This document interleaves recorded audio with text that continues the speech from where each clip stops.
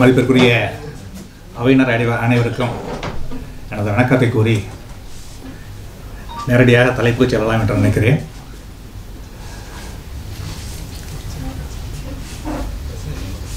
இதில் ரெண்டு ஆஸ்பெக்ட்லேயே டெக்னிக்கலாகவே இந்த ஜட்ஜ்மெண்ட் வந்து இந்த மாதிரி வந்துடக்கூடாது, தவறு அப்படின்னு சொல்லி மேலே கொண்டு போகலாம். ஒன்று, சுப்ரீம் கோர்ட்டில் இதை பற்றி மேட்டர் பெண்டிங்காக இருக்குன்னு ஒரு லைன் எழுதியிருக்காங்க ஃபஸ்ட்டு.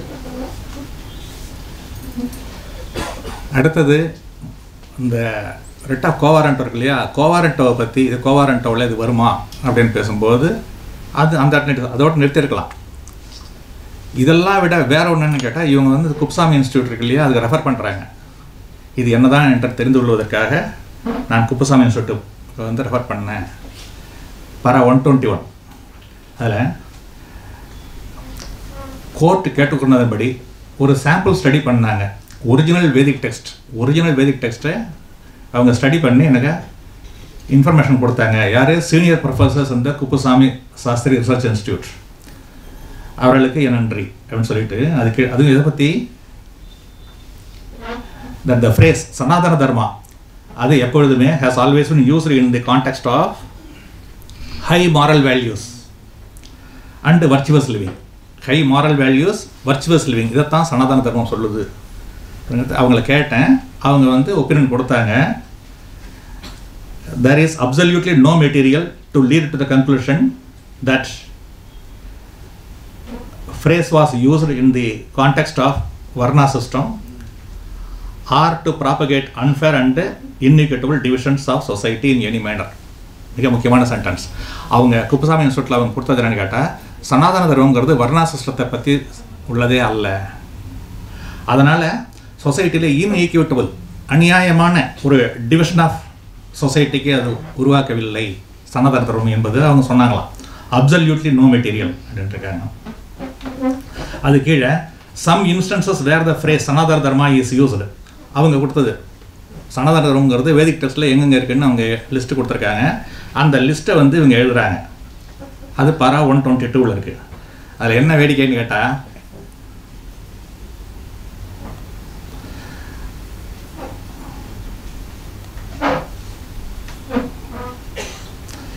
மனுஸ்மிருதியும் கொடுத்துருக்காங்க. அதை விட ஃபஸ்ட்டு அவன் வேதிக் டெஸ்ட்டில் கொடுத்ததில் ஐட்டம் நம்பர் 3 அதை யாருமே படிக்கலை. அதை கொடுத்தாங்கல்ல அந்த இன்ஸ்டியூட்டில், அவங்களும் அதை படிக்கலை. அது என்ன எழுதிருக்குன்னு பாருங்கள். The king should protect the தர்மாஸ் of king should protect தர்மத்தை பாதுகாக்க வேண்டும். எந்த தர்மத்தை? தர்மாஸ் of division of the society and also see to it that the dharmas are not messed up. இந்த தர்மங்கள் ஒன்றோட ஒன்று போட்டு மெஸ் ஆகிடக்கூடாது அப்படின்னு சனாதன தர்மத்தை பற்றி கிளாரிஃபிகேஷன் வேதிக் டெக்ஸ்ட்டில் இருக்குதுன்னு குப்புசாமி இன்ஸ்டியூட்டில் சொல்லியிருக்காங்க. இப்போ பிரச்சனையே அதுதான். சனாதன தர்மம் டிவிஷன் ஆஃப் சொசைட்டியை, அதாவது வர்ண பிரிவினையை, மக்களை வந்து நீ இந்த வேலையை தான் செய்யணும், இந்த வேலையை செய்யக்கூடாது என்று வரையறுத்திருப்பதை அது நிலைப்படுத்துகிறது. அதனால் சனாதன தர்மம் வந்து வெறுக்கத்தக்கது. அது ஒரு ஆன்டி சோஷியல் சென்டென்ஸ், ஃப்ரேஸ், மனித குலத்துக்கே எதிரானது. இதுதான் நம்ம சொல்லிக்கிட்டு இருக்கோம் சனாதன தர்மத்தை பற்றி. அதைத்தான் அவங்களும் சொல்கிறாங்க. எடுத்து கொடுத்த கொட்டேஷன்லேயே அது இருக்குது. நான் திருப்பியும் படிக்கிறேன். த கிங் ஷுட் ப்ரொடெக்ட், அது எங்கேருந்து எடுத்திருக்காங்கன்னு கேட்டால் எம்.பி.ஹெச். அதான் மகாபாரதத்திலேருந்து 12வது சாப்டர் 26.56.15 அதில் எழுதியிருக்காங்க. The king should protect the தர்மாஸ் of the division of society and also see to it that the dharmas are not messed up. ஏங்க இதுலேயே முடிஞ்சு போச்சு என்டையர் ஜட்ஜ்மெண்ட். அவங்க கொடுத்தவங்களும் அதை படிக்கலை, அதை வாங்கி படிக்கிற ஜட்ஜும் அதை படிக்கலை. ஜட்ஜ்மெண்ட் எழுதியிருக்காங்க. எருது மேய்ந்து கொண்டு இருக்கிறது. அந்த எருது முதுகில் ஒரு புண்ணு இருக்குது.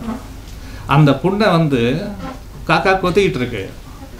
அந்த எருதுக்கு வலிக்குது. அது என்ன பண்ணுது? வாளால் விரட்டுது. ஆனால் காக்காய் விடுவதாக இல்லை, கொத்தி கொண்டே இருக்கிறது. ஏன்னா வழி அதற்கு இல்லை. இந்த சொசைட்டியில் இந்த ஜாதி அமைப்பை ஏற்படுத்தி இன்னும் பெரியவன் நான் நான் உயர்ந்தவன் நீ தாழ்ந்தவன் பிறப்பின் அடிப்படையிலேயே அது வந்து வெளியில் வர்றதுக்கு வாய்ப்பே கிடையாது. அட்லீஸ்ட் ஆஃப்ரிக்கன் சொசைட்டியில் அந்த வாய்ப்பு இருந்துச்சு. ஒருத்தன் ஸ்லேவ்டு பிடிச்சிட்டாங்கன்னா அந்த அடிமையாக பிடிச்சவன் வந்து சமயத்தில் ஓகே மானுமிஷன் பேர் மானுமிட்டட், இன்னுமே நீ வந்து என்னோட அடிமை இல்லைன்னு சொல்லி சர்டிஃபிகேட் கொடுப்பாங்க. அதை வாங்கிட்டு அதுக்கப்புறம் அடிமை இல்லை அந்த ஒரு இது வச்சுருந்தாங்க. இங்கே அது கிடையவே கிடையாது. நீங்கள் பிரசிடெண்ட்டாகவே ஆனால் கூட நீங்கள் வந்து பூரி கோயிலுக்குள்ளே போக முடியாது, அயோத்திக்கு கூப்பிட மாட்டாங்க.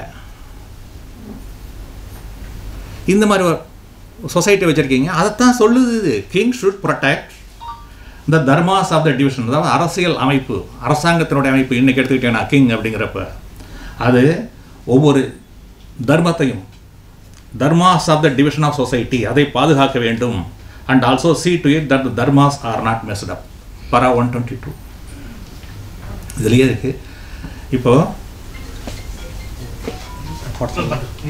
ஒன் பை ஒன்னாக போங்க, டைமாக கட் பண்ணிடலாம். இந்த சைடு இருக்கும்.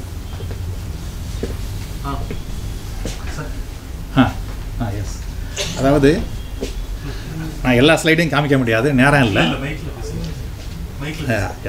எல்லா ஸ்லைடையும் காமிக்க முடியாது, நேரம் இல்லை. இருந்தாலும் வந்து ஸ்லைடை அவங்க கேமராலாம் வச்சுருக்காங்க, அவங்ககிட்ட எடுத்துக்கலாம், அவங்க பயன்படுத்திக்கலாம், யார் வேணாலும் பயன்படுத்திக்கிங்க. ஜஸ்ட்டு கொட்டேஷன்ஸ் தான் இருக்கும் முக்கால்வாசி.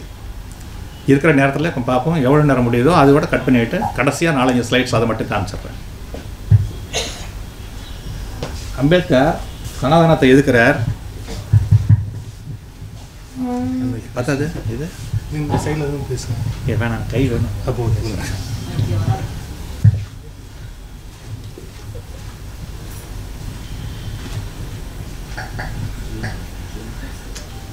சரி, இது இல்லை.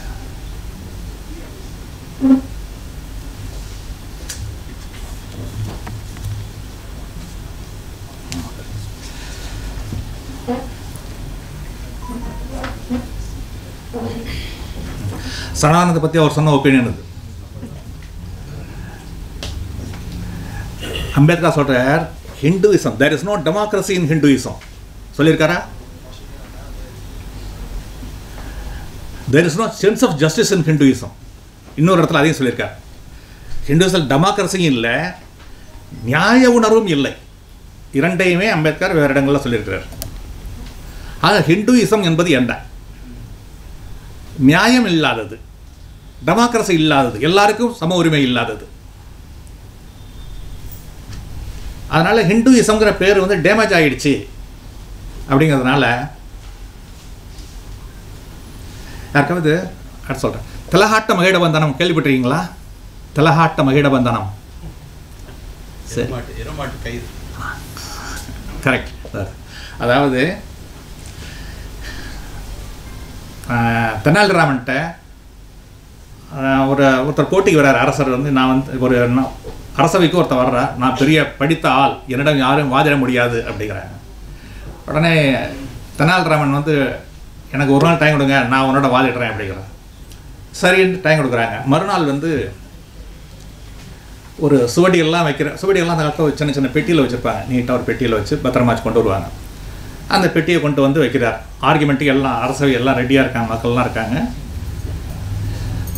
கொண்டாந்து ஒரு இதை வைக்கிறார், ஒரே ஒரு சின்ன புத்தகத்தை. அவர் நிறையா சுவடிகள் வச்சுருக்காரு. வந்த அறிஞர் இது என்ன அப்படின்னு கேட்குறாரு. அந்த அறிஞர், இது வந்து திலகாட்ட மகிட பந்தனம், இதை வச்சு தான் நான் அவங்கக்கிட்ட வந்து எனக்கு ஆர்கியூ பண்ண போகிறேன்னொடனே அவர் அப்படியே ஷாக் ஆகிடுறாரு. இது வரைக்கும் நான் படித்த நூல் இல்லை, திலகாட்ட மகிட பந்தனம் அப்படிங்கிற பந்தன் அப்படின்னு கட்டுறது, நிறையா பந்தனம் இருக்குது, இது படித்தது இல்லையே அப்படின்ட்டு அவர் ஷாக் ஆகி, இல்லை நான் இன்னும் அந்த நூல் படித்ததில்லை அப்படின்ட்டு நான் தோத்துட்டேன்னு ஒத்துக்கிறேன்னுறார். போயிடுறார். போன பிறகு அரசர் கேட்குறாரு, இது என்ன புது நூல் அப்படின்னு கேட்குறாரு. புது நூல் இல்லை, இதுதான் அப்படின்ட்டு பெட்டி திறந்து கேட்குறாரு. அதில் என்னட்டா கொஞ்சம் எள்ளு இருக்குது, கொஞ்சம் விறகு பீசஸ் இருக்குது, எருமாடு கட்டுற கயிறு இருக்குது, மகிடம் பந்தனம் மகிடத்தை கட்டக்கூடிய கயிறு, அந்த மூணையும் எடுத்து அதுக்குள்ளே வச்சுருக்கிறார். வச்சுட்டு பேர் மட்டும் திலகாட்ட மகிடபந்தம், தில்லுன்னா எள்ளு, காட் அப்படின்னா விறகு, திலகாட்ட மகிட பந்தனம் அப்படின்னு வேறு பேரை சொன்னோடனே அவர் பயந்து போயிட்டார். அதே மாதிரி ஹிந்துயிசத்தில் டெமோக்ரஸி இல்லை, அதில் there is no sense of justice அப்படிங்கிற சொன்னோடனே மக்கள் தெரிஞ்ச உடனே பேர் சனாதனம்னு வேறு பேரில் கொண்டு வராங்க. ரெண்டும் ஒன்று தான், எஸ் இன் எசன்ஸ். ஆனால் ஹிந்துயிசம்ங்கிறத நீ டிஃபைன் பண்ணியிருக்கீங்களா?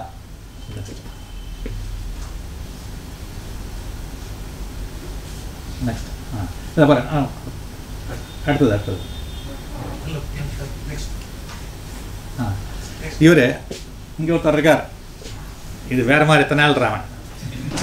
அவர் என்ன பண்ணுறாரு, திராவிட முன்னேற்ற கழகம் அமாவாசை அன்னைக்கு இந்த மகளிர் உதவி திட்டத்தை ஆரம்பிச்சிருக்காங்க, இதுலேருந்து 4 நாள் பாஸ் செஞ்சுருக்காங்க, இதுலேருந்து இவங்க சனாதனத்தை எதிர்த்து பேசுகிறதெல்லாம் வந்து சும்மா வெறும் ஹாலோ அப்படிங்கிறார். நல்ல நாள் பார்க்குறதுக்கும் சனாதன தர்மத்துக்கும் என்ன சம்பந்தம்? சனாதன தர்மம்னா என்ன? அதை சொல்ல மாட்டேங்கிறாங்க. அடுத்தது இது வந்து இது முக்கியமாக 2-3 ஸ்லைட்ஸை முக்கியமாக கவனிக்கணும். 1996 ஆந்திர அரசுக்கு எதிராக நாராயண தீட்சிலு என்பவர் தொடர்ந்த வழக்கில் தீர்ப்பளித்த உச்சநீதிமன்றம் சனாதன தர்மம் என்பது நிலையான மதிப்புள்ளது, எட்டர்னல், இதற்கு காலம் இடம் என்று வரையெல்லாம் கிடையாது அப்படின்னு சொல்லியிருக்காங்க. அது கொட்டேஷன்ஸ் இருக்கு. பின்னர் சிதம்பரம் கோயில் வழக்கு, இன்னொரு வழக்கில் 2017 உச்சநீதிமன்றம் தீர்ப்பளிக்கும் போது சனாதன தர்மம் என்றால் என்ன என்ற விளக்கம் தரப்பட்டுள்ளது. தேடி அலைய வேண்டாம் அப்படின்னு நாம் நினைச்சா கொடுத்துருக்காங்க. என்ன கொடுத்துருக்காங்கன்னு அப்புறம் தான் தேடுறோம். அந்த விளக்கத்தினை மனதில் கொண்டு அந்த வழக்கில் உள்ள சிக்கல்களை ஆராய்வதாக உச்சநீதிமன்றம் சொல்லியிருக்காங்க. எங்களுக்கு சனாதன தர்மம்னா இதான் சொன்னாங்க, இது கீப்பிங் இட் நியூ. நெக்ஸ்ட் அந்த விளக்கமாவது, மதம் என்பது ஒரு குறிப்பிட்ட மக்கள் கூட்டம் பின்பற்றும் ஒரு குறிப்பிட்ட நம்பிக்கையை அடிப்படையாக கொண்டதாகும். ஒரு குறிப்பிட்ட நம்பிக்கையைத்தான் அனைவரும் பின்பற்ற வேண்டும் என்றோ ஒரு குறிப்பிட்ட நம்பிக்கை யாரும் பின்பற்றக்கூடாது என்றோ இந்து மதத்தில் கட்டாயம் ஏதும் கிடையாது. இந்த மதத்துக்கு எந்த ஒரு தனிநபரும் நிறுவனர் அல்லர், எந்த ஒரு தனிப்பட்ட சமய நூலும் கிடையாது, எந்த ஒற்றை தொகுதியான அறிவுரைகளும் கிடையாது, யூனிட்டரி ரூல்ஸ், பைபிள், குரான் மாதிரி. இது சனாதன தர்மம் என்று விவரிக்கப்படுகிறது. அதாவது நிலையான நம்பிக்கை. ஏனெனில் இந்து மதம் பல நூற்றாண்டுகளாக சேர்த்து வைக்கப்பட்ட ஞானத்தையும் எழுச்சி உணர்வையும் அறிவுரையாக பரப்ப விளைகிறது. மேற்கண்ட கொள்கை கட்டளைகளை இதில் இந்த பிரின்சிபல்ஸ் இதை மனதில் கொண்டு நாம் மேலே செல்கிறோம். நெக்ஸ்ட் இதான் அவங்க இங்கிலீஷ் எழுதி அதை ஜட்ஜ்மெண்ட் கொடுத்தவர் வந்து ரஞ்சன் கோகோய். இந்த பிரின்சிபல்ஸ் தான் சனாதன தர்மம் அப்படின்னு நாங்கள் நினச்சி ஃபர்தராக நாங்கள் போகிறோங்கிறாங்க. இது வரைக்கும் இதில் ஏதாவது புரியுதா? சனாதன தர்மம்னு என்ன? எது என்னைய வரைக்கும் ஒருத்தரும் டிஃபைன் பண்ணல இதுதான் சனாதன தர்மம், நல்லா இருக்கணும், யோக்கியனா இருக்கணும். இதை சொல்றதெல்லாம் வந்து சனாதன தர்மம்னு நீங்க சொல்ல முடியாது. ஹிந்து மதத்துக்கு அதை வந்து வயலேட் பண்ணிட்டாங்கன்னு சொல்றதெல்லாம் அர்த்தம் இல்லை. ஏன்னா உண்மை நடந்துகிறாங்க. சில உண்மைகளை இவர்கள் மறைத்துக் கொண்டிருக்கிறார்கள். என்ன மறைத்துக் கொண்டிருக்கிறார்கள்? அடுத்தது இது ஒரு கோயில், ஒரு கோர்ட் ஜட்ஜ்மெண்ட். கோயில் பூசகருக்கு நிலையான அந்த இதை கொடுத்தேன்.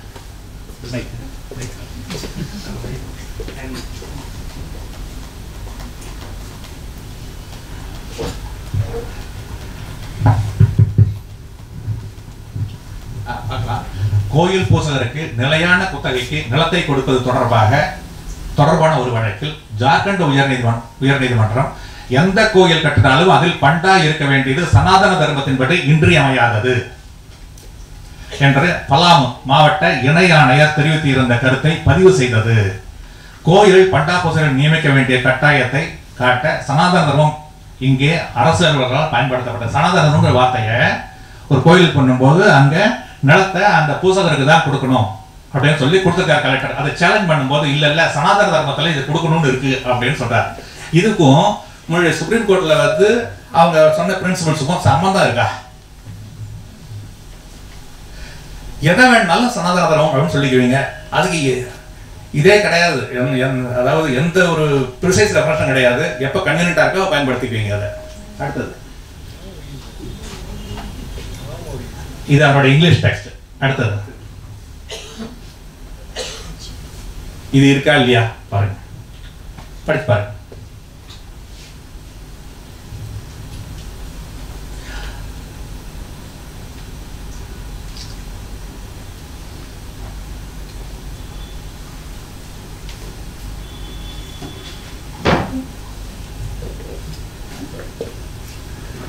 ஒருத்தர் அனந்தர் ஒய்ஃபை இழுத்துக்கிட்டு போகிறதுக்கு சனாதன தர்மம் பர்மிட் பண்ணுதுங்கிறாரு கிங். பையன்கிட்ட சொல்கிறார். அடுத்தது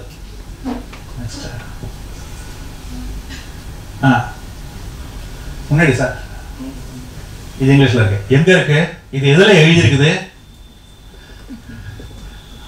சாம்பவ பர்வம், the complete மகாபாரதங்கிற book, Ramesh Menon அவர் எழுதின புத்தகம், உள்ள பெரிய புத்தகம். அதில் காண்டம் 122 இருக்கு. படிச்சு பாருங்க. இது முக்கியமான text, original text. One day, in the presence of Uddalaka, another Brahmana seized Swetaketu's mother's hand and said, "Come with me." And she went with him.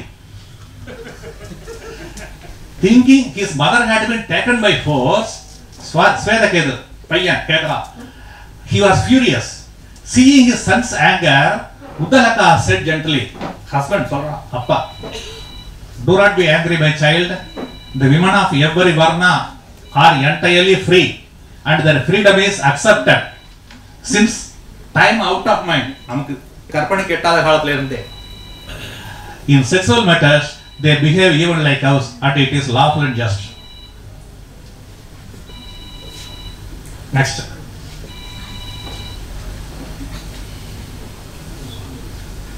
இது பாருங்க. பாண்டு என்ற அரசர் தனது பதவி குந்தியிடம் அவள் யாராவது சிறந்த பிராமணனை சேர்ந்து தனக்கு குழந்தைகள் பெற்றுத் தருமாறு கோருகிறார். வியாசர் இவற்றையெல்லாம் சனாதன தர்மம் என்று கூறுகின்றார். வரலாற்று ஆய்வாளர் எல்பி கெனி பாண்டுவுக்கும் குந்திக்கும் நடுவில் நடந்த உரையாடலே உடலுறவு தொடர்பான கட்டுப்பாடுகள் எதுவும் இல்லாத சனாதன தர்மம் அன்றைய சமூக அமைப்பில் இருந்ததை உறுதிப்படுத்துகிறது என்று கூறுகிறார். யுதிஷ்டிரன் இதனை நியாயப்படுத்துவது பற்றியும் அவர் எடுத்துக்காட்டியுள்ளார். நெக்ஸ்ட். பீஷ்மர் 3 அரசகுமாரிகளை கடத்தி வந்து தனது சகோதரன் விசித்திர விரியானுக்கு திருமணம் செய்து வைக்க முயலும் நிகழ்வுகள். அம்மூவரில் இருவரை விசித்திர விரியான் திருமணம் செய்த பின் இறந்து போனதால் சத்தியவதி தனது மகனான வியாசனை அனுப்பி நியோக முறையில் அந்த இரு கைம்பெண்களையும் சேர்ந்து குழந்தை பெற்றுத் தருமாறு அறிவுறுத்திய விவரங்களும் மகாபாரதத்தில் பதிவாகியுள்ளன. நெக்ஸ்ட். இந்த எந்த புத்தகத்தில் இருக்குங்கிறது ஹிஸ்டாரியன் எல்பி கெனி emphasizes இது quotation. The dialogue between Pandu and Kundi confirms the existence of Sanatana Dharma, where society had no sex restrictions and women roamed about freely seeking satisfaction of their sex desires. Page 30 to 33, Bharadavar and Puranic genealogies. இது வந்து LP Keni present பண்ணாரு. DC Sarkar, Dineshwar Sarkar, பெரிய historian, உள்ள பெரிய புத்தகம். Publish by university of Calcutta. அதில் centre of advance ஸ்டடின்னு ஒரு section வச்சிருக்காங்க. அவங்க அந்த புத்தகத்தில் இருக்கு. நெக்ஸ்ட். இதான் அந்த புத்தகம். இருக்கா இல்லையா? சனாதன தர்மம்னா இதெல்லாம் சொல்லியிருக்காங்க. ஏன் அதெல்லாம் மறைக்கிறீங்க? எதனால சனாதன தர்மத்தை எதிர்த்தார்கள்? அது வெறுக்க தகுந்ததா, போற்ற வேண்டியதா? வால்மீகி ராமாயணத்தில் சொல்லியிருக்காரு. ராமாயணம் ரிசர்ச் எடுத்தீங்கன்னா வால்மீகி ராமாயணத்தை ரிசர்ச் எடுத்தாங்க. கம்பராமாயணத்தை எடுக்கக்கூடாது. கம்பராமாயணம் வால்மீகி ராமாயணத்தில் மைனஸ் பாயிண்ட்ஸ் எல்லாம் கட் பண்ணி சென்சார்டு வெர்ஷன். அது மாதிரி சனாதன தர்மத்தை பற்றி கம்ப்ளீட்டாக என்ன சொல்லியிருக்குது ஹிஸ்டரியில் நடந்துச்சு வரலாற்றில், அதை பாருங்க. அதில் ஏன் ஒரு போர்ஷன் மட்டும் பார்க்குறீங்க? காமிச்சிட்டு இன்னொரு போர்ஷன் மறைக்கிறீங்களே. அப்படியும் மறைக்க முடியல பாருங்க. அந்த குப்புசாமி சாஸ்திரி இன்ஸ்டியூட்னால அதை மறைக்க முடியல. பாரா 122 அந்த லைன் அவங்களை அறியாமல் எடுத்துட்டாங்க. டிவிஷன் ஆஃப் சொசைட்டி, அந்தந்த ஜாதிக்கு எந்தெந்த வர்ணத்தை, டிவிஷன் ஆஃப் சொசைட்டினா என்ன வர்ணம், எந்தெந்த வர்ணத்தை சேர்ந்தவங்க எந்தெந்த தொழிலை செய்யணுமோ அதுக்கு மீறி செய்யக்கூடாது. அதை செஞ்சானா தடுக்க வேண்டியது அரசனுடைய கடமை. அது அந்த ஜட்ஜ்மெண்ட்ல வந்திருக்கு. அது பார்க்கல, ஆனா யாருமே பார்க்காம ஒரு ஜட்ஜ்மெண்ட். அடுத்தது அஸ்வகோஷ்.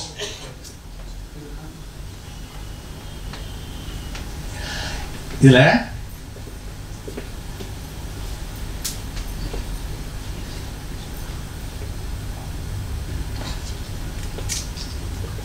அடுத்தது சார், இப்ப இது பார்த்ததுல சனாதன தர்மம்னா என்ன நமக்கு புரிஞ்சுது. சுப்ரீம் கோர்ட் கொடுத்த ஜட்ஜ்மெண்ட்ல இந்த 5-6 பாயிண்ட்ஸை வச்சு நாங்க இதை இந்த பட்ட சிதம்பரம் கேஸ்ல நாங்க எக்ஸாம் பண்றோம் அப்படின்னு சொல்றாங்களே, அதுதான் சனாதன தர்மம்னு அவங்களுக்கு யார் சொன்னா? இதுவும் தர்மம்னு சொல்றாங்களே.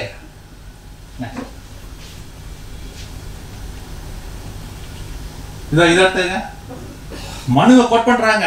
மனு டெக்ஸ்ட் பரா 122 பிறகு மனு டெக்ஸ்டையும் கோட் பண்றாங்க. ஏன் இது இல்லை?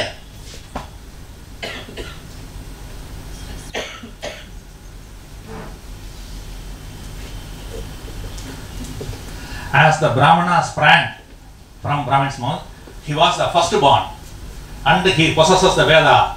He is by right the Lord of the whole creation. அனைவருக்கும் இவர்தான் லார்ட். பிரமண மம தேவதா, பிராமணர்கள் தான் என் கடவுள். தன் மந்திரம் பிரமணாதினம். இதெல்லாம் அநியாயம் இல்லையா? ஒரு காலத்தில் அப்படி ஒரு சொசைட்டி இருந்துச்சுன்னா நாங்களும் அப்படியே இருந்துகிட்டு இருக்கணும். நெசசிட்டி என்ன இருக்கு? அதெல்லாம் மாறுவதற்காகத்தானே 1947 இண்டிபெண்டன்ஸ் வந்ததுன்னு சொன்னாங்க. இல்லை அப்படியே தான் இருக்கணும் அப்படின்னு சொன்னீங்கன்னா அப்போ எதுக்காக சுதந்திரம் வந்திருக்கணும்? அவங்கள விட அவங்ககிட்ட நாங்கள் நல்ல பெட்டர் அடிமையாக இருந்தோம். ஒரு ஸ்டேஜ் கொஞ்சம் கூட இருந்தோம். இப்போ இன்னும் கீழே போயிட்டு இருக்கு. நெக்ஸ்ட்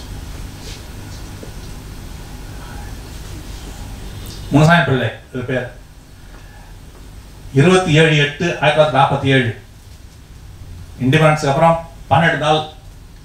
அப்போ பார்லிமெண்ட்ரி டிபேட்ஸ்ல இருக்குது, டிஸ்கஷன்ஸ்ல இருக்கு. இவர் all India depressed classes Congress அதோடைய சீஃபா இருந்தாரு. சார், there is fear சொல்றாரு அவரு. There is fear in the minds of some of my friends, especially the scheduled caste. The Hindus are getting into power and the Hindu Raj is coming into force. இந்துக்கள் ஆட்சிக்கு வர்றாங்க, power பண்றதுனால மறுபடியும் ஹிந்து ராஜ் வந்துரும். இங்கே வந்துச்சுன்னா they may introduce the varnashrama that was obtaining years back again to harass the Harijans. Record பண்ணிருக்காரு. It is this separation. இது அவர் சொன்னது. அடுத்தது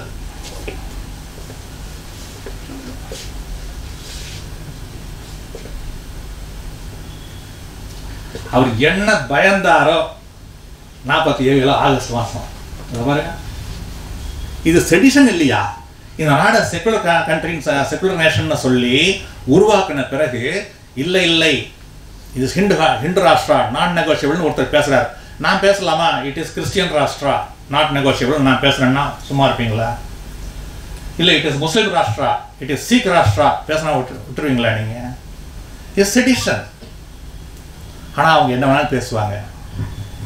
சார் பேசும்போது நான் கவனிச்ச ஒரு பாயிண்ட் என்னுடைய ஷெட்யூலில் இல்லை. கான்ஸ்டியூஷனல் ஃபங்க்ஷனரி ஸ்பெஷல் சொன்னாங்க இல்லையா? இவர் சொல்கிறாரு, யார் சார்? ரவி என்ன பேசினாரு இங்கே ஐயப்பன் கோயிலுக்கு போகும்போது? கான்ஸ்டியூஷனல் இது முனிவர்கள் தான், ரிஷிஸ் தான் இந்த பாரத கண்டத்தை உருவாக்குனாங்க, அவங்க தான் கொடுத்தாங்கன்னு சொல்லும்போது சென்டென்ஸ் சொல்கிறாரு. இதில் இருக்குது, இந்தியா யூனிட்டி இன் டைவர்சிட்டி.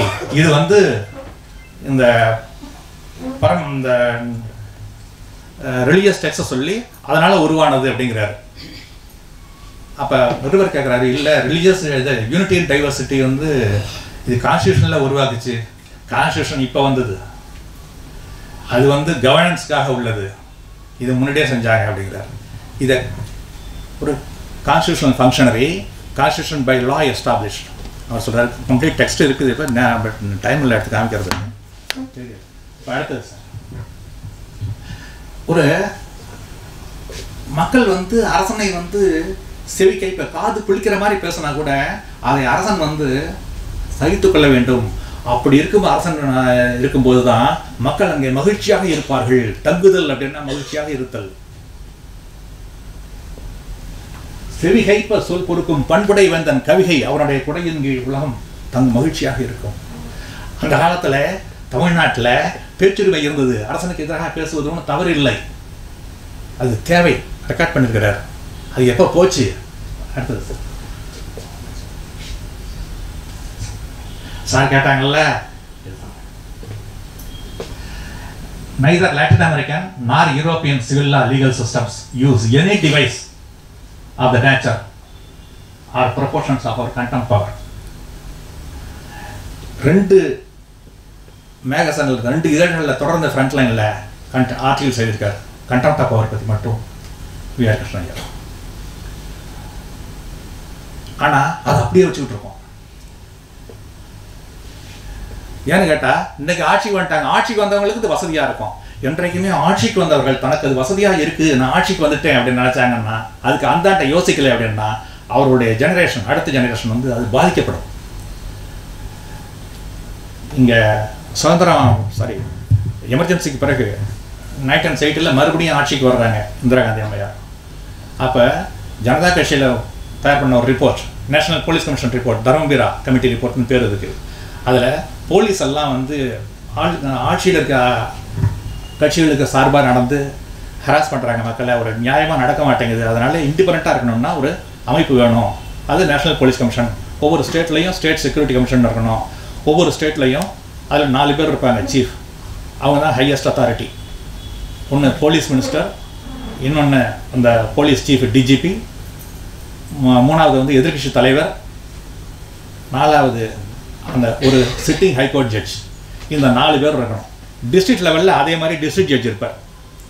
இது வந்து கொண்டு வந்துட்டோம்னா இந்த கமிட்டி வந்து எல்லா இடங்கள்லையும் போய் பார்க்கும், எல்லா இதுவும் போலீஸ் சிஸ்டம் வந்து நேர்மையாக நடப்பதற்கு வழிவகுப்பார்கள். அருமையான ரிப்போர்ட் கொடுத்தாங்க. 1970 ஃபைனலைஸ் பண்ணது. 1980 இவங்க ஆட்சிக்கு வராங்க, கொடுத்தவொடனே என்னாச்சு, அது தூக்கி போட்டாங்க. இன்றைக்கு அவங்களுடைய பேரனும் பேத்தியும் பிரியங்காவையும் ராகுல் காந்தியும் உத்தரப்பிரதேச போலீஸு 2 டிஃபரெண்ட் இன்ஸ்டன்ஸில் கழுத்தை பிடிச்சி கேட்டாலும் நாங்களா இல்லையா? நடந்துச்சா இல்லையா? அதாவது ஃபார் சைட், நான் இன்றைக்கு இருக்கேன் எப்படியே இருப்பேன் அப்படின்னு இல்லாமல் சொசைட்டி சிஸ்டம் கரெக்டாக இருக்கணும் அப்படிங்கிறது கொண்டு வந்தால் தான் நல்லா இருக்கும் தவிர, பட்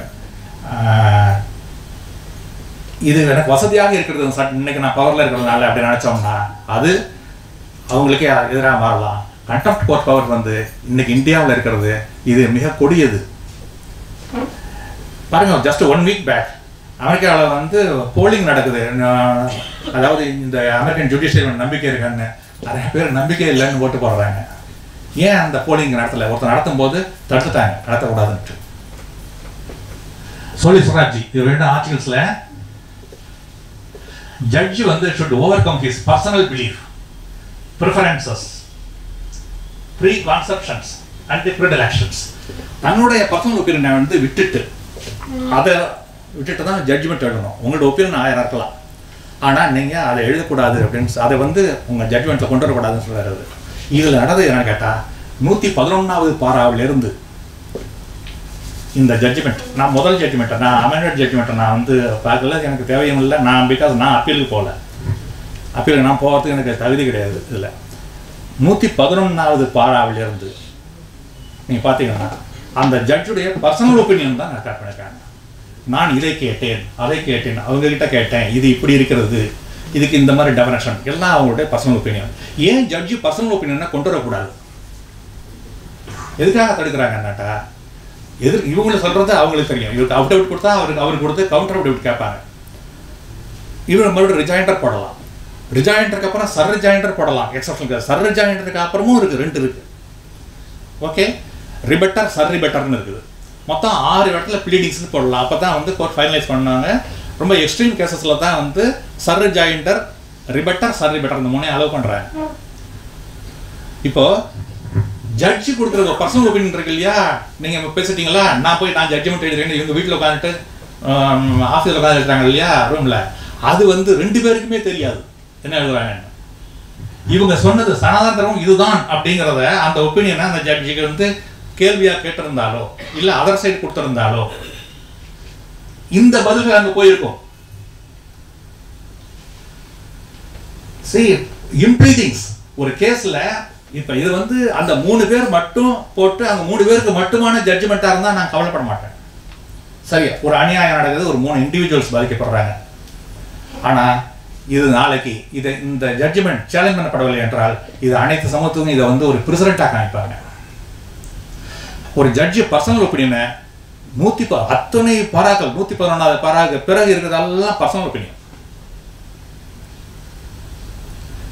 இவங்க பிரைவேட்டாக கலெக்ட் பண்ணது.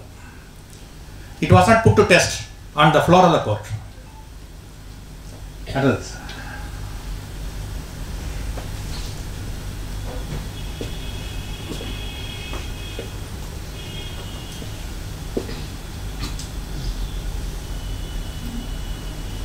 இதெல்லாம் யாருக்கு சார் சொல்லியிருக்காங்க?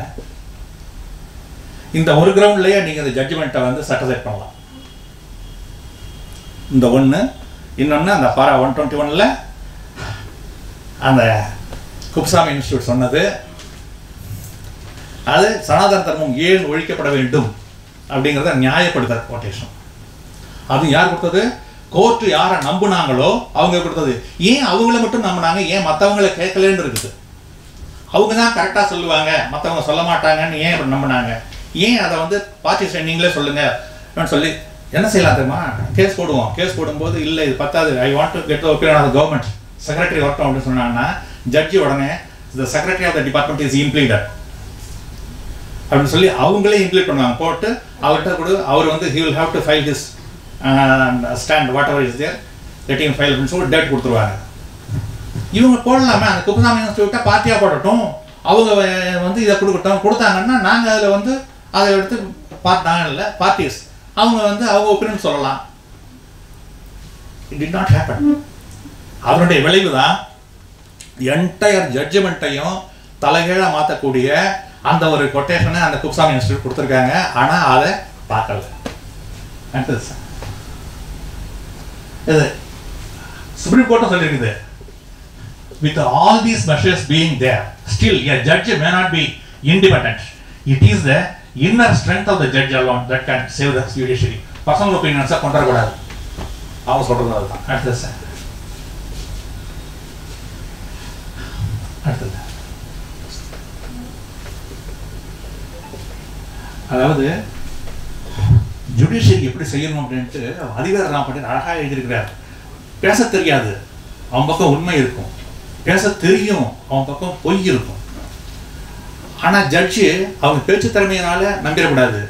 ரெண்டு பேரையும் நல்லா கேட்டு நேர்மையான தீர்ப்பு தரணும் சொல்லியிருக்காங்க. பாருங்க, வாய் பறையாகவும் நாக்கு அடிப்பாகவும் சாற்றுவது ஒன்றை போட்டிருக்கேன். என்ன அர்த்தம்? வாய் பறைன்னா வாய் வந்து தன் பறை, நாக்கு வந்து அடிப்புன்னா அடிக்கிற கம்பு. அதை பயன்படுத்தி நான் சொல்றேன், இதை கேளுங்க. அடுத்தது சார், மெய்யுடைய ஒருவன் சொல்ல மாட்டாமையால் பொய் போலுமே பொய். மெய்யுடைய அவன் பக்கம் உண்மை இருக்கும், சொல்ல தெரியல, அதனால அவன் சொல்ல அவன் பக்கம் பொய் இருக்க மாதிரி தெரியும். அது முன்னாடி முன்னாடி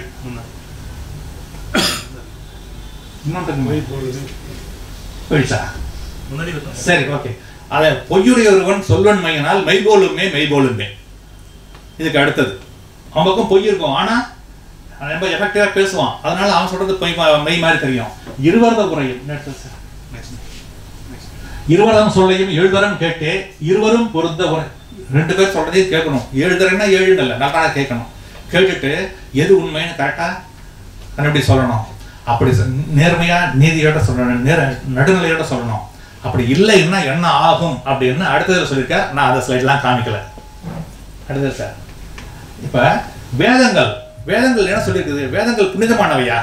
யாருக்கு புனிதமானவை?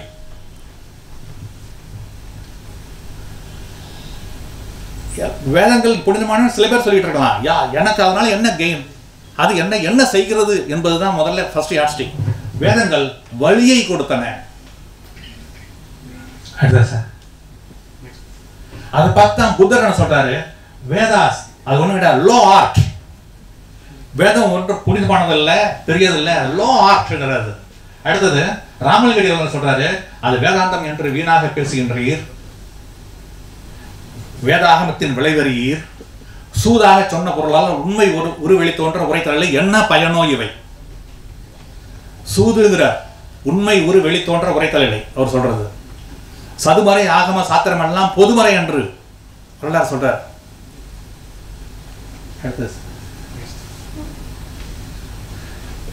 ஐயா வழி 1803 நங்கேலி அப்படிங்கிற அந்த பெண், அவள் உயிர் குறைக்கிறார், 7வது பெண். அது அப்போதான் கொதித்து எழுந்து அன்றைக்கு அப்போதான் ரெனேசன்ஸ். இந்த இந்து மதத்தில் பிராமணர் அல்லாத மக்கள் ஓரளவு புத்துணர்ச்சி பெற்றாங்க அப்படின்னா அவருடைய அந்த தியாகம் தான் காரணம். அன்றில் அதை பார்த்து அன்றிலிருந்து ஒரு பெரிய போராட்டம் நடக்குதுங்க. 123 இயர்ஸ் வார் இது, கோயில் நுழைவு போராட்டம். ஆனால் சைமல்டேனியஸாக அதுலேருந்து அந்த ஸ்பார்க் இருக்குல்ல, அதில் வந்து ஐயா வைகுந்தர்.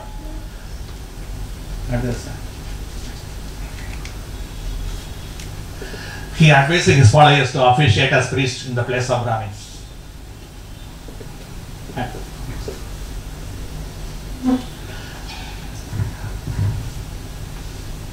வள்ளலார் அதுக்கப்புறம் இன்ஸ்பயர்டு பை ஐயா வைகுண்டர். அடுத்தது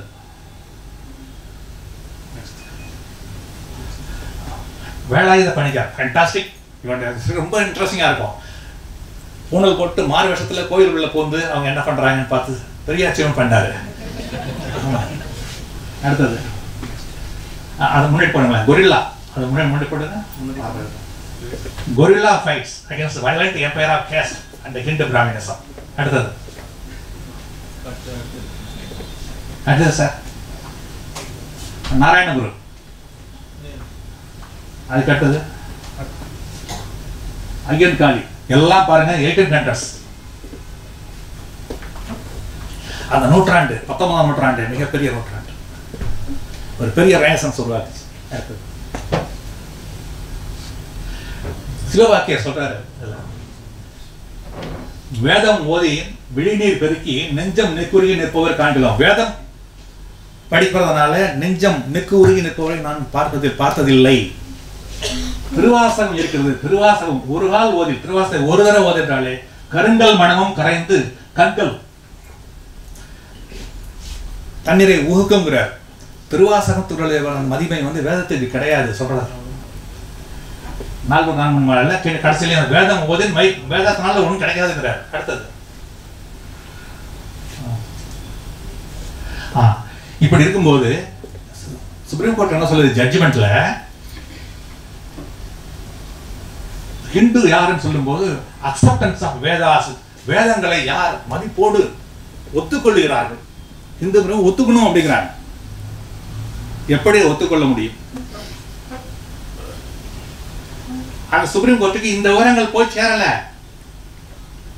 முழுமையான ஒரு காம்ப்ரிஹென்சிவ் பிக்சர் அந்த சுப்ரீம் கோர்ட் முன்னாடி கொடுக்கப்படவில்லை. அதுக்கு என்ன பண்றாங்க, திலகரை கோட் பண்றாங்க. திலகர் இப்படி சொல்லியிருக்காருன்னு சொல்லி அதையும் கோட் பண்ணி கீதா ரகசியத்துல திலகர் என்ன சொன்னார், திலகர் எப்படிப்பட்ட ஆள், பொண்ணு படிச்சுட்டா வீட்டை விட்டு ஓடி போயிடுவான்னு சொன்னவர். எதுக்காரா இல்லையா, நடச்சா இல்லையா? அவ்வளவு தீவிரமாக பெண் கல்வியை எதிர்த்தார் அவர். குழந்தைகள் கல்யாணம் அந்த ஏஜ் ஆஃப் கன்சென்ட் அதை 1 வயசு கூட தூக்கினதுக்கு ஆனால் தூக்க கூடாது அப்படின்னார். அதை பற்றி அவர் என்ன எழுதினா சொல்வதற்கு வாய் கூசுகிறது. அவர் சொல்றாரு அதை வச்சு ஊத்துறோம். ஆனால் இப்போ அம்பேத்கர் என்ன சொல்றாரு, வேதாசா ஒர்க்லெஸ் சட்டா புக்ஸ். நான் எனக்கு அம்பேத்கரை நான் நம்ப வேணாம், நான் திலகரை நம்ப வேணாம். அது எப்படி சுப்ரீம் கோர்ட் என்னை ரெஃபரன்ஸோட ஒத்துக்கணும் வேதத்தை அப்படின்னு எதுக்காக சொல்லணும்? எப்படி என்னை அதாவது வேதத்தை நான் ஒத்துக்கிறேன் சொன்னா நான் பிறவியில் தாழ்ந்தவன், பிறவியின் அடிப்படையில் நான் தாழ்ந்தவன் அப்படின்னு நான் ஒத்துக்கிறதா அர்த்தம். அப்படி என்ன ஒரு கட்டாயப்படுத்த எப்படி ஒரு சட்டம் நீதியும் கோர்ட்டோட நீதியும் என்னை கட்டாயப்படுத்தணும், நீ கீழ் பிறவியின் அடிப்படையில் நீ கீழானவன் தான், நீ ஒத்துக்கோ அப்படின்னு கட்டாயப்படுத்தினா என்ன அர்த்தம்? இந்த ஜட்ஜ்மெண்ட் அதை சொல்லுகிறது. இப்போ வந்திருக்க இந்த ஜட்ஜ்மெண்ட்லையும் அது வேதத்தை மதிக்க வேண்டும் என்றால் நான் சூத்திரன் என்பதை நான் ஒத்துக்கொள்ள வேண்டும். ஆமாம், நான் சூத்திரன் தான், எனக்கு இது போதும், இதெல்லாம் நான் ஒத்துக்கணும். ஹிந்துயிசம் என்ற அந்த சொல் அதனுடைய தீய கேரக்டர் அதெல்லாம் வெளில வந்தோம்னு அதை மறைத்து கொண்டு சனாதனம் என்ற வடிவில் பயன்படுத்துறதுக்காக சனாதனங்கிற வார்த்தை இப்போ நிறைய பேர் பேச ஆரம்பிச்சிருக்காங்க. இதை ஃபுல்லாக சொன்னது. அடுத்தது இதை பற்றி ஈஸ்வர்சந்திர வித்யாசாகர் சொல்றாரு, வேதாந்தம் சாங்கியம் இதெல்லாம் ஃபால்ஸ் சிஸ்டம்ஸ் ஆஃப் பிலாசபி. அதை பத்தி டிஸ்கஸ் பண்ண வேண்டிய நெசசிட்டியே கிடையாது. It's not a matter of dispute. Next sir, இது இருக்கு 4 வேதமும் முதல்ல சொன்னது 4 நான்மணி மாலை. இது சிவபக்தி இருக்கு 4 ரிக்வேதம் 4 வேதம். அதெல்லாம் நீ போதனாலும் அந்த இவ்வளவுதான் வேதம் ஓதனாலும் சிவனை நீ அடைய முடியாது. இருக்கு 4 எழுத்தை யாரை ஓதனும், பெருக்கு நீர் பேசணும், பிதற்றினும் பிரான் இரான், உருக்கி நெஞ்சை உட்கலந்து இந்த உண்மை ஊற வள்ளிரேல் சுருக்கப்பட்ட ஜோதியை காணலாம். உண்மை நேர்மை இருக்கணும், அப்பதான் நீ காணணுமே தவிர இதை வேதம் படிச்சதுனால தான் நடக்காது அப்படிங்கிறார். அடுத்தது திருமூலர் கோயில்ல இருக்கிற சாமிக்கு நீ ஒண்ணு கொடுத்துட்டேன்னா அது வந்து மனிதனை போய் சேராது. ஆனா மனிதனுக்கு நீ ஒரு சேவை செய்தன்னா அது இறைவனுக்கு செய்த சேவையாகும். கடவுளை மற மனிதனை நினை. ஆக இது இன்னொரு குரூப் இங்க அது எல்லை இல்லாதது இல்லை. நம்ம வந்து டைம் இல்லை. So I am complete. இன்னும் 5 minutes முடிச்சிடுறேன். ஓகே சரி. அமெரிக்காவில் போய் கோயில் கட்டுறாங்க. யாரு? சுவாமிநாராயண். நெக்ஸ்ட் நெக்ஸ்ட்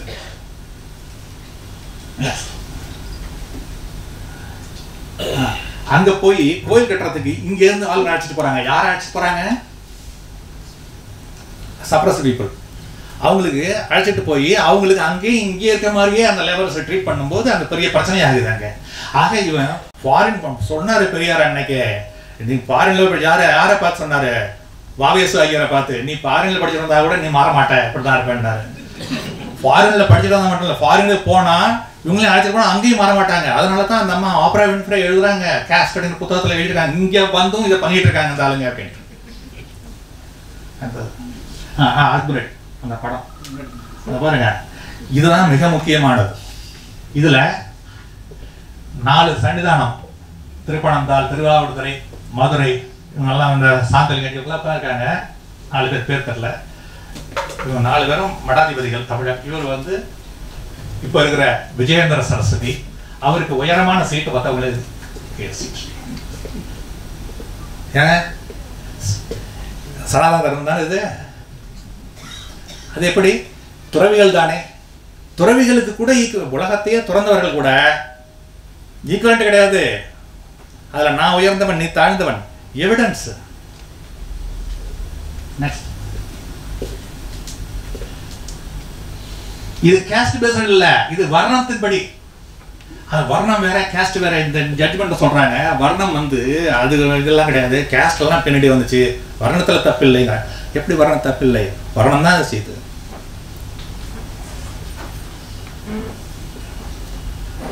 நெக்ஸ்ட்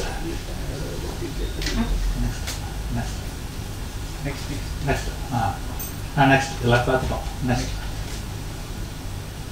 இவரு president of India Rajendra Prasad பிராமின்ஸுக்கு பாத பூஜை பண்ணார். பண்ணி 11 ரூபா பணம் கொடுத்தாரு ஒருத்தருக்கும். கேட்டதுக்கு என்ன அப்படி பண்றீங்கன்னு கேட்டதுக்கு, ஆமா அவங்களால தான் நான் அந்த பதவிக்கு வந்தேன் சொன்னார்.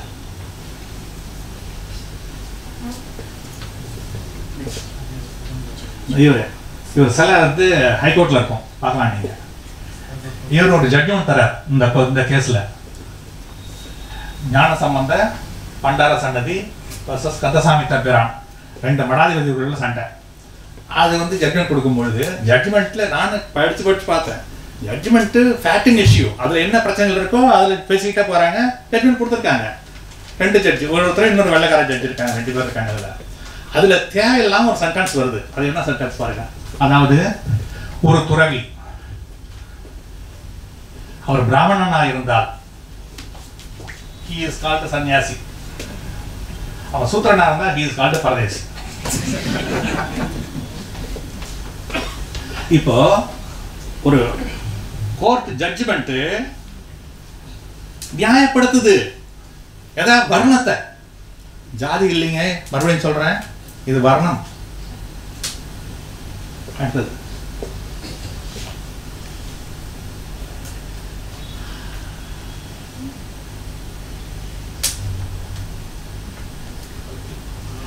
ஆமா, சிவனை வந்து வேதங்கள்ல கண்டம் பண்றாங்க. சிவனுடைய வழிபாடு வந்து வேதத்துல கிடையாது.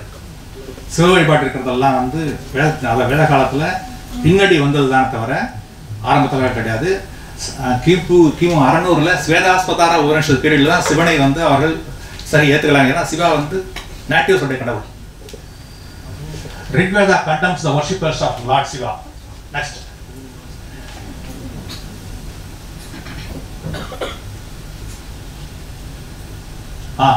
இதுல வந்து பெட்ஷனர் ஆர்கியூ பண்றாரு. என்ன சொல்றாரு? கடவுள் சாமி கொண்டு விட்டோம்னா டிஃபைல்மெண்ட், டெசக்ரேஷன், எல்லா ஜாதியும் அர்ச்சகர் ஆகக்கூடாது, வந்தாங்கன்னா சாமி தீட்டாடணும்னு சொல்றாங்க. எல்லாம் கோர்ட் ரெக்கார்ட் பண்றாங்கல்ல, அது வந்து it's not a racial crime. இப்போ இந்த ஜட்ஜ்மெண்ட்ல para 1 டன் அதுல என்ன சொல்றாங்க, நான் வந்து இந்த மதத்தை பற்றியோ தியாலஜி இறையியல் பற்றியோ நான் வந்து எதையும் ரிசர்ச் பேப்பர்லாம் நான் பேப்பர் எழுத விரும்பல, அதுக்கு முன்னோரல்ல அப்படின்னு சொல்லிட்டு அது கீழே அதான் செஞ்சிருக்காங்க.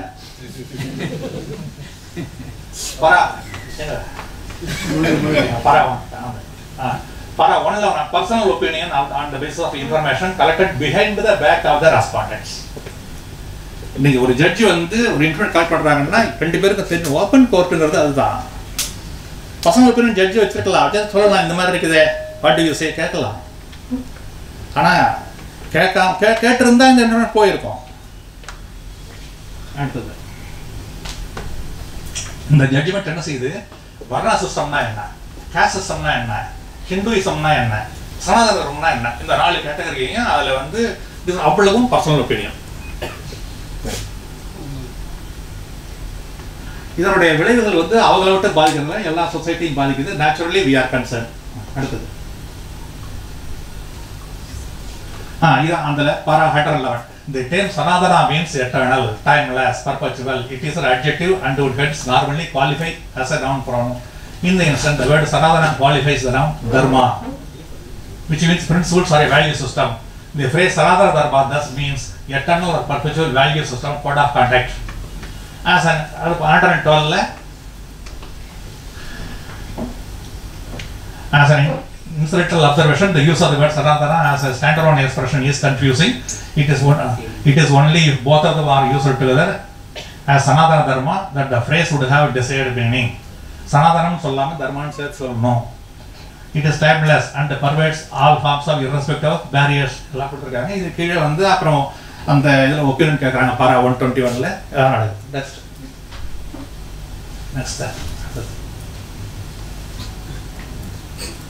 who is a Hindu? Next.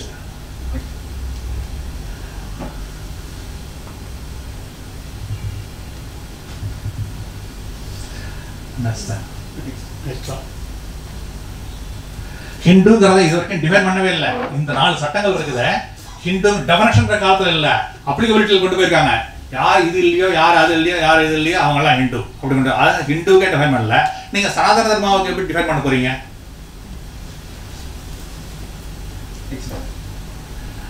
இங்க கேட்டா நாங்களாம் ஹிந்து இல்லைன்னு நம்ம ஆளுங்களே ஒதுங்கிட்டு இருக்காங்க. லிங்காயத்து நான் ஹிந்து இல்லை. அடுத்தது Jains we don't want to be classed as Hindus. அடுத்தது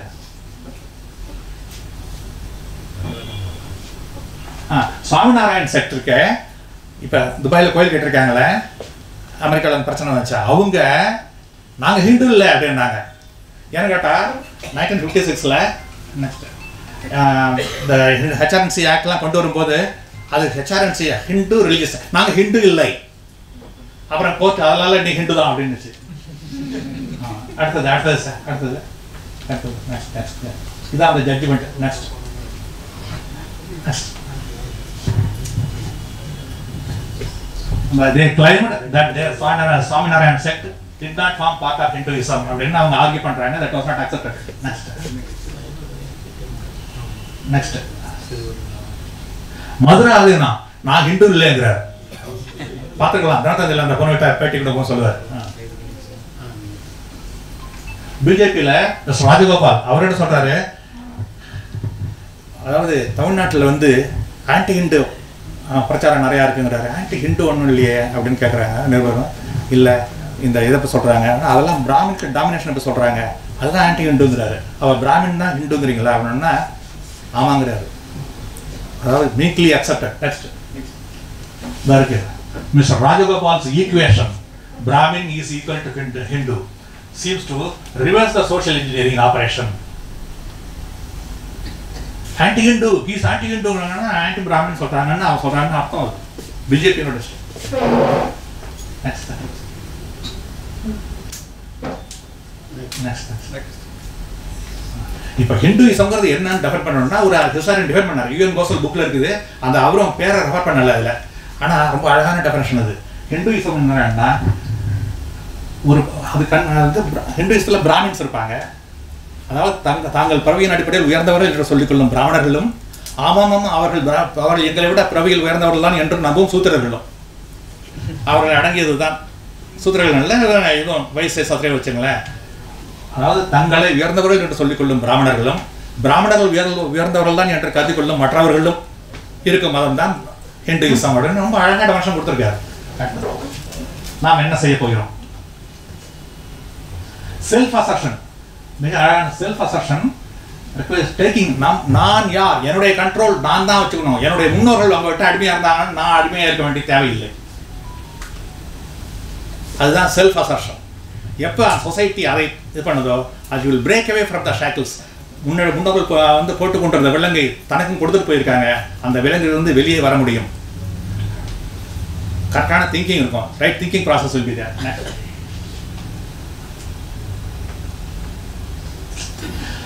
பிளாக்ஸு அடிமையானாங்களே ஆப்பிரிக்காவிலேருந்து கொண்டு போகிறாங்க. கொண்டு போகும்போது பிளாக்ஸ் எல்லாம் நாங்கள் அடிமையாக வர்றேன்னு யாரும் போகலை. முதல்ல ஏதோ நல்ல ஆப்பர்ச்சுனிட்டி இருக்கும் போல இருக்குது அப்படின்ட்டு இன்டர்நெட்டில் வர மற்றவங்களாம் போனாங்கல்ல, வேறு போனாங்க. ஆனால் அங்கே நடக்கிறது என்னங்கிற இன்ஃபர்மேஷன் தெரிஞ்ச உடனே வெள்ளைக்காரன் கப்பல் வந்து நிற்கும் போது அவங்க பயந்துகிட்ட ஓடுவாங்க. பின்னாடி பின்னாடி அப்போ என்ன அப்போ எல்லாம் காட்டுக்குள்ளே ஓடிடுவாங்க. கப்பல் வருது, ஆளை பிடிக்க போகிறாங்க. யார் ஆளை பிடிச்சி கொடுத்தா? அந்த ஊர் நாட்டாம கொடுத்துட்டு காசு வாங்கிக்குவார். இங்கேயும் அதே சாதி தலைவர்கள் அதே நாட்டாமை வேலையை செய்து கொண்டிருந்தார்கள் காலங்காலமாக. தங்களுடைய சாதியில் இருக்கவங்க யாரும் படிக்கக்கூடாதுன்னு சொல்றாங்க. தான் சாதி யாரையும் படிக்க விடுறதில்லை. இவங்களே ஏன் என் சாதியில் இருக்கவங்க படிக்கக்கூடாதுன்னு இவங்க கேட்கல. மேலே இருக்கவங்க என்ன சொல்றாங்க, ஏன்னா எனக்கு வந்து என் சாதிக்கு நான் நாட்டாமையா இருக்கேன்ல, அது போதும் எனக்கு. அங்கே ஆப்பிரிக்காவில் அந்த நாட்டாமைகள் என்ன செஞ்சாங்களோ அதே இவங்க செஞ்சுட்டாங்க. அது அந்த விஷயம் தெரிஞ்சப்ப இப்படி தான் போகுதுன்னா குழந்தைகள் தப்பிக்க முடியாத சுச்சுவேஷனில் என்ன செஞ்சாங்க, தாய்மார்கள் தங்களுடைய குழந்தைகளை கழுத்து நிறுத்தி பண்ணுறாங்க. அங்கே போய் அடிமையாக இருக்கிறத விட செத்துப்போம் அப்படின்னு சொல்லி. இது இண்டிவிஜுவல் ரெசிஸ்டன்ஸ். இதோ இந்த மாதிரி சனாதன தர்மம் நியாயமானது தான் அப்படின்னு சொல்லி நம்மளை ஒத்துக்கொள்ள வேண்டும் என்று கட்டாயப்படுத்தும் யாராக இருந்தாலும், நான் பிறவியில் வந்து நான் வந்து தாழ்ந்தவன், பிறவியின் அடிப்படையில் தாழ்ந்தவன் தான் அப்படின்னு சொல்லி நீ அதை ஒத்துக்கணும் அப்படின்னு சொல்லும்போது அதை ஒத்துக்கொள்ள வேண்டிய தேவை எனக்கு கிடையாது. அதை அவன் ஒத்துக்கொள்ளத்தான் வேண்டும் என்று சொல்லக்கூடிய ஒரு சட்ட அமைப்பு யாராலும் உருவாக்க முடியாது. அதை நாங்கள் ஏற்றுக்கொள்ள முடியாது. ஏற்றுக்கணும்னு நீங்கள் எதிர்பார்க்கறது தப்பு தான். பாருங்க முன்னாடி சார், இது வந்து பாயிண்ட் ஆஃப் நோ ரிட்டர்ன் பேர் ஆப்பிரிக்காவில் இருக்குது. அந்த முதல்ல 2 கம்பு மட்டும் இருந்துச்சு. இப்போ மறுபடியும் அதை வந்து ஒரு மெமோரியலாக கட்டியிருக்காங்க. இந்த இடம் வழியாக தான் முதலாக ஸ்லேவ்ஸ் பிளாக்ஸ் வந்து அமெரிக்காவுக்கு அழைத்து செல்லப்பட்டார்கள் அடிமைகளாக. அங்கே போனவங்க திரும்பி வந்தது கிடையாது. அதனால பாயிண்ட் ஆஃப் நோ ரிட்டர்ன் பேர் வச்சு இப்போ வந்து மெமோரியல்ஸ் கட்டி வச்சிருக்காங்க அந்த இடத்துக்கு. இந்த மாதிரி ஜட்ஜ்மெண்ட் சனாதன தர்மத்தை நியாயப்படுத்தும் எந்த ஒரு உத்தரவோ தீர்ப்போ அது ஒரு பாயிண்ட் ஆஃப் நோ ரிட்டர்ன். இதை நான் விட்டுவிட்டோம் என்றால் காலங்காலத்துக்கு நம்ம அடிமையாக தான் இருக்க வேண்டும். நெக்ஸ்ட் அதை இன்னும் பெருசாக இருக்காங்க. நெக்ஸ்ட் சரி, கடைசி 5 ஸ்லைட். அதை வந்துச்சு வாங்க சார், முன்னாடி போங்க. இன்னும் முன்னாடி சரி விடுங்க. கடைசி 5 ஸ்லைட் போடுங்க. Last slide.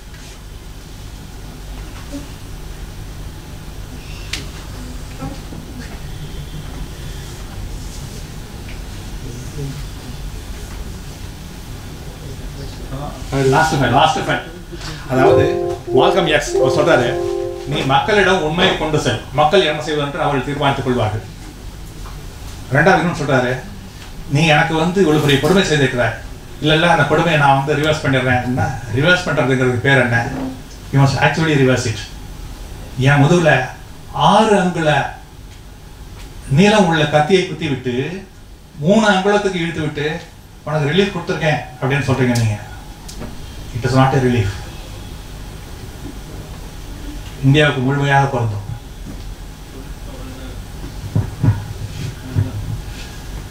கடைசி அதாவது இன்னொன்று இதில் கொடுத்துருக்கேன் ஸ்லைட்ஸ். வர்ணம் வந்து கேஸ்ட் வர்ணம் வந்து இயற்கையாக முதல்ல உருவானது, அதில் எதுவும் கேஸ்ட் சிஸ்டம் கிடையாது. வர்ணமே இவர்கள் உருவாக்குனது தான். அதில் மகாபாரதத்தில் வந்து கொட்டேஷன்ஸ் கொடுக்குறாரு ஆர்ஜி பந்தர்கர் ஒரு புத்தகங்கள். சில பேர் வர்ணம் உருவாக்குன இந்த பீரியடில் இவங்க யார் யார் பிராமணர்களை நன்றாக கவனித்துக் கொள்ளவில்லையோ அவங்கள வந்து சூத்திரர்களாகவும், சூத்திரர்களை வைசியர்களாகவும், வைசியர்களை சத்திரியர்களாகவும் மாற்றி அப்கிரேட் பண்ணவும் டவுன்கிரேட் பண்ணவும் செஞ்சாங்கன்னு beep into early history of இந்தியாங்கிற புத்தகத்தில் பேஜ் நம்பர் 91 இருக்குது. அந்த பேஜ் காமிச்சிருக்காங்க. அதில்